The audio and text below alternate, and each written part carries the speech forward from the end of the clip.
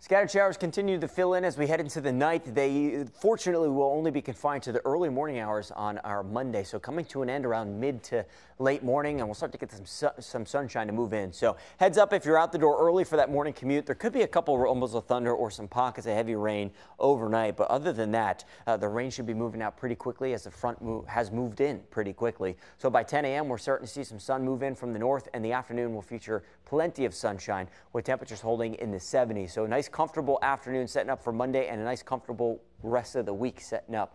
Once this cold front blows through the region here, we're going to pull in that dry air from the northwest. Got a lot of sunshine, lows in the 60s, highs in the 70s over the next several days. Get out and enjoy before additional rain chances move in by the end of the week and next weekend.